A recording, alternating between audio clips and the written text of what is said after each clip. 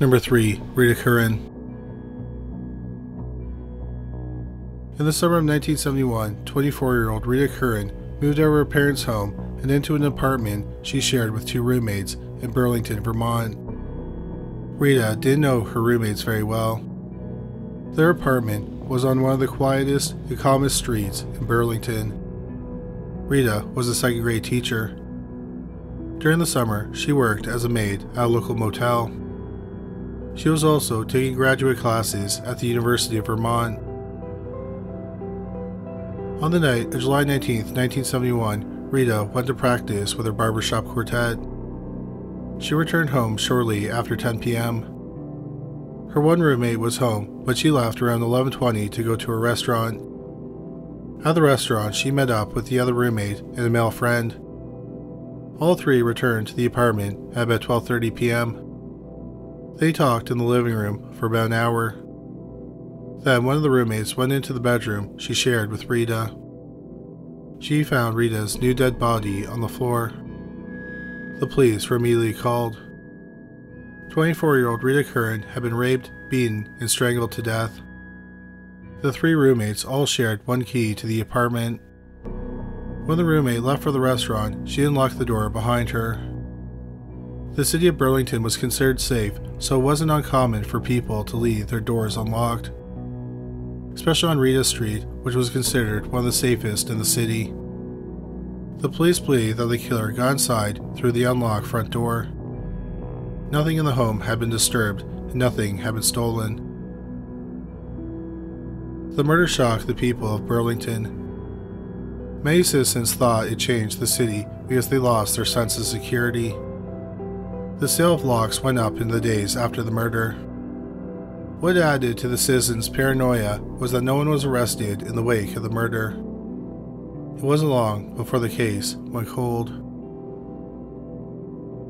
Decades passed and no progress was made on the case.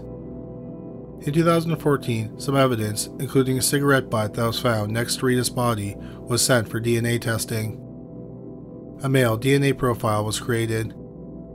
The police had 13 main suspects, and they got DNA samples from all of them. None of them was a match. The killer's DNA was also entered into several databases, but no match was found, so the case was shelved. In 2019, 48 years after the murder, the case was reopened and a team of detectives was assigned to the case. But not much progress was made on the case, so it sat cold for several more years. In August 2022, the clothing Rita had been wearing that night was sent for DNA testing. Also, the DNA profile taken from the cigarette was sent to Parabon Nanolabs, the DNA laboratory, so that genetic genealogy could be done on the DNA. The genetic genealogy led them to a man named William DeRuse. DNA was found on the clothes, and it also belonged to William. William and his wife, Michelle, lived in the apartment above Rita. At the time of the murder, they had been married for about 2 weeks. The police interviewed them after the murder, and they said they didn't see or hear anything. Michelle was interviewed several times afterward, and she claimed that both she and William were home all night. Then in 2023, the police learned that Michelle was living in Eugene, Oregon, and had a different last name. Shortly after the murder, William moved to Thailand and became a Buddhist monk. They got divorced shortly afterward. When Michelle talked to the cold case investigators, she said on the night of the murder, she and William got into a fight. He left the apartment to cool down. After the police visited them for the first time, William told her that if the police ever talked to her again, to tell them he never left the apartment. The police didn't think that Michelle knew that William killed Rita. William had a criminal record, and Michelle thought she was protecting him from being wrongly accused. William DeRuse moved back to the United States in 1974. He settled in San Francisco, California, and became a counterculture guru. He got married for a second time. Cold case investigators talked to his second wife. She said that William had an explosive temper. One time, he stabbed a friend in front of her. the friend wasn't killed. William told his wife at the time he thought he was stabbing her. Also, one time he choked his second wife. Eventually, William and his second wife became estranged. So while the police had evidence that William DeRose killed Rita Curran and he didn't have an alibi for the time of the murder, he couldn't be charged with murder. He died in 1986 at the age of 46 in a hotel in San Francisco. He had overdosed on morphine. In February 2023, the police announced that after 52 years, the murder of 24-year-old Rita Curran was finally solved. Number 2. Rachel Zendejas and Lisa Gondek. Camarillo, California is a city that is about 50 miles northwest of Los Angeles. In the early 1980s, it had a population of about 37,000. It was home to 20-year-old Rachel Zendejas. Rachel was the single mother of 2. She lived with her brother in an apartment in Camarillo. She was also a college student. On the night of January 17, 1981, Rachel hired a babysitter to watch her kids, and the babysitter brought a friend. Rachel went out and met some friends. They went to a nightclub in Oxnard, the city that neighbors Camarillo. She returned home at about 3:15 a.m. and collected the babysitter and her friend. She then drove them home. Rachel returned to her own home and parked her car in front of the apartment. But Rachel never made it inside the apartment. Hours later, around 6:30 a.m., her new dead body was found in a carport across the road from her apartment. Based on the evidence, the police pieced together what happened.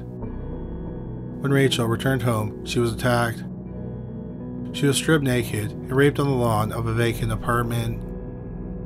She was then dragged naked and on her knees across the road to the carport. Her attacker killed her by putting his hand over her mouth and pressing his forearm against her throat. The police eliminated the usual suspects like Rachel's estranged husband and her boyfriend.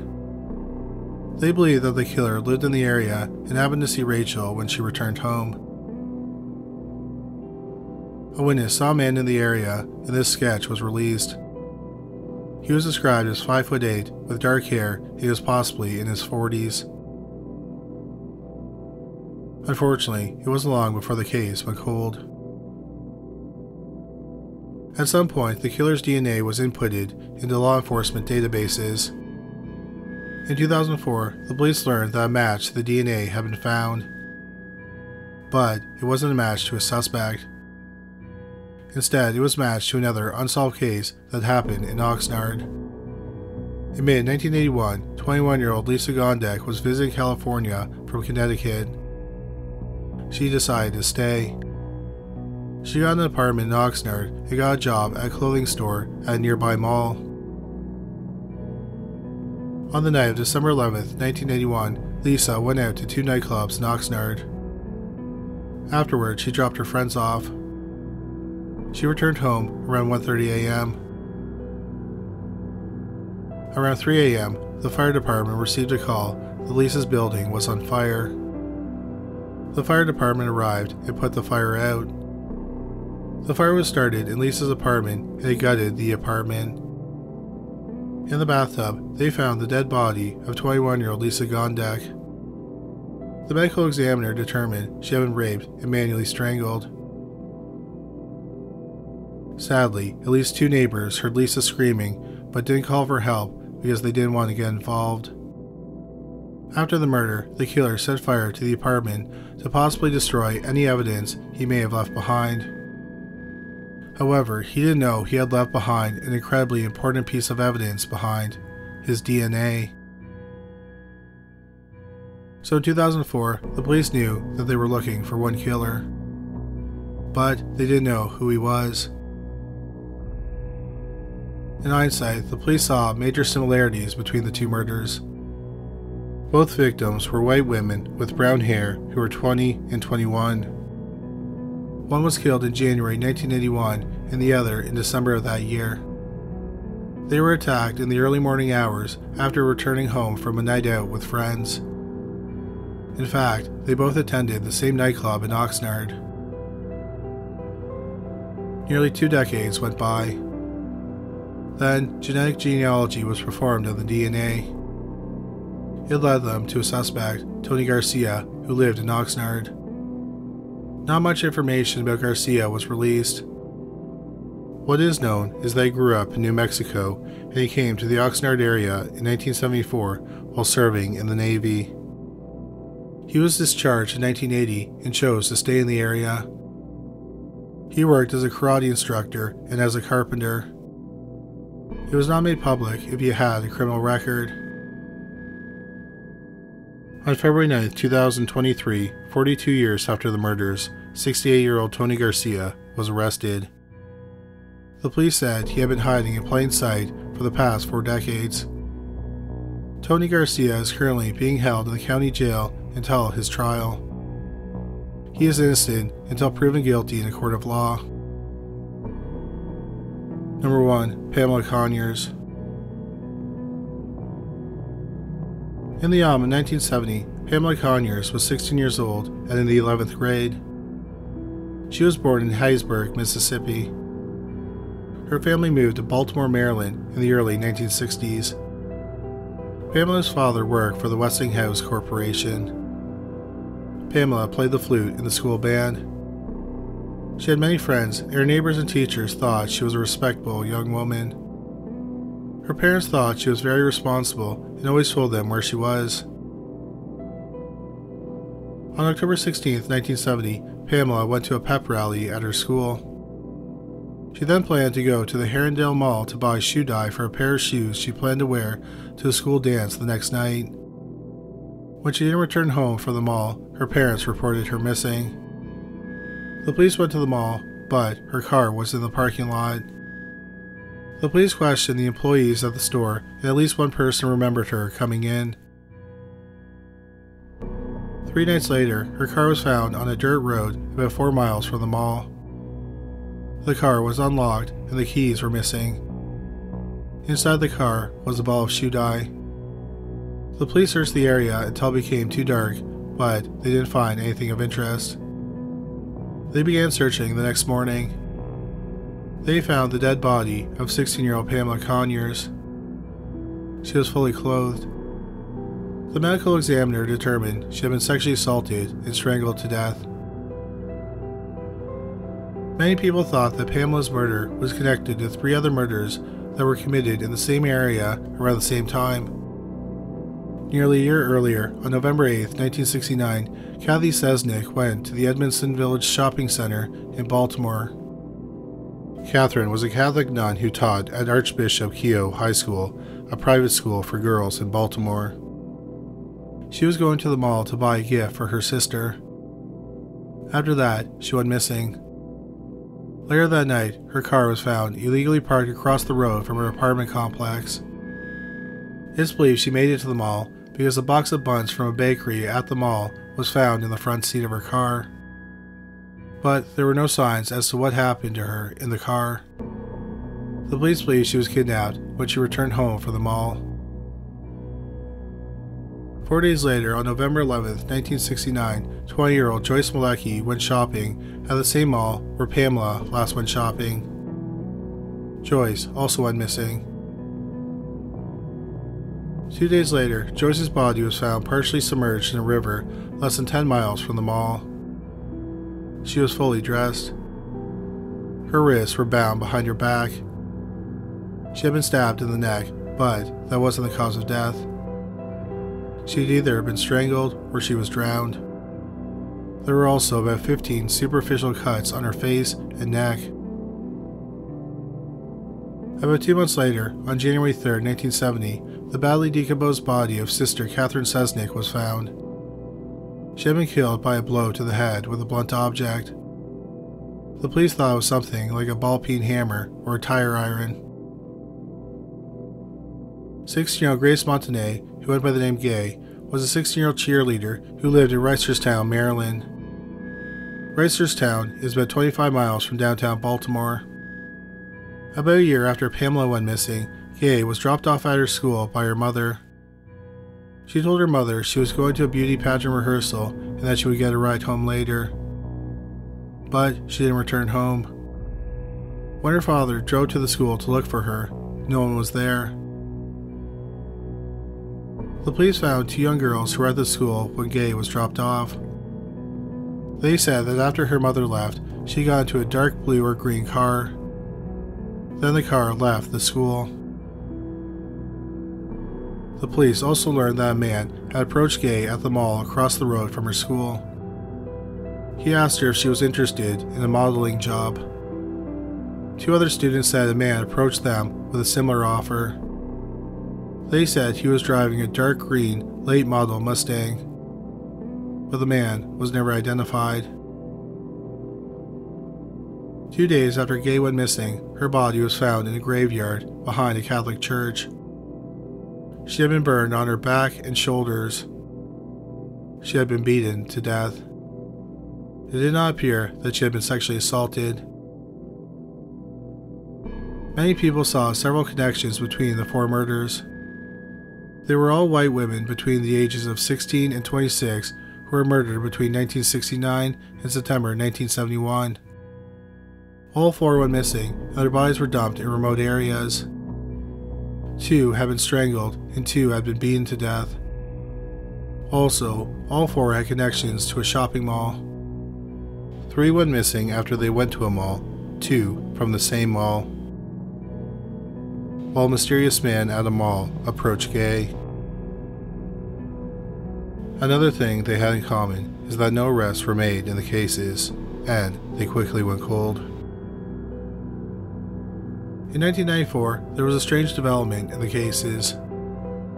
2 former Archbishop Keough High School students, where Sister Catherine Sesnick taught, accused the school's chaplain, Catholic priest Joseph Maskell, of sexual abuse. Several other women came forward and said that they were also abused. One of the first 2 women to come forward had a bizarre story. She said that days after Sister Catherine Sesnick went missing, Maskell took her to the woods where her body was found. He brought her to the body and said, "You see what happens when you say bad things about people?" The woman said she remembered brushing maggots off Catherine's face, but there were serious doubts about her story. Notably, maggots were not alive at that time of the year in Maryland. Joseph Maskell died in May 2001 at the age of 62 from a stroke. The Archdiocese of Baltimore ended up paying settlements to his victims. In 2016, the police reopened the investigation into Catherine Sesnick's murder. This involved talking to former students who were abused. The evidence was examined from Sesnick's murder and male DNA was found. In February 2017, Maskell's body was exhumed and a DNA sample was taken. Then in May 2017, Netflix released the 7-part documentary called The Keepers. It profiled the murder of Catherine Sesnick and Maskell's sexual abuse case. It also talked about the murder of Joyce Malecki. Shortly after the documentary was released, it was revealed that Maskell's DNA did not match the DNA from Catherine's murder. It's unknown whether the DNA was compared to the other unsolved murders. 5 years passed, and the evidence from Pamela Conyers' murder was examined. In 2023, genetic genealogy was performed and led them to a suspect. His name was Forrest Clyde Williams III. He was 21 years old at the time of the murder. It is not believed that Williams knew Pamela before the murder. Not much is known about Williams. When he was a teenager, he moved from Virginia to Pasadena, Maryland, which is a city not far from where Pamela's body was found. Then, sometime after the murder, he moved back to Virginia. Williams was arrested a few times in the early 1970s for minor crimes like drunk and disorderly conduct. In 1990, he was arrested for fishing without a license. Sometime in the 2010s, he was charged with assault, but little is known about that charge. He worked as a carpenter. He had 2 children, a son and a daughter. He was a big fan of NASCAR and the Dallas Cowboys. Forrest Williams died in Salem, Virginia in March 2018 at the age of 69. In March 2023, the police announced that after 52.5 years, the murder of Pamela Conyers had partially been solved. They said they weren't completely closing the case because they think that Williams may not have worked alone in the murder. They are hoping that someone with knowledge about the murder will come forward. The police also believe that Williams may have committed other murders. At the time of this recording, the murders of Catherine Sesnick, Joyce Malecki, and Grace Gay Montagne are unsolved. Thank you so much for watching today's video. Please don't forget to check out our new channel, Paranormally Listed. There's a link on the screen now, and there's a link in the description box below this video. Well, that's all for today. Thanks again for watching.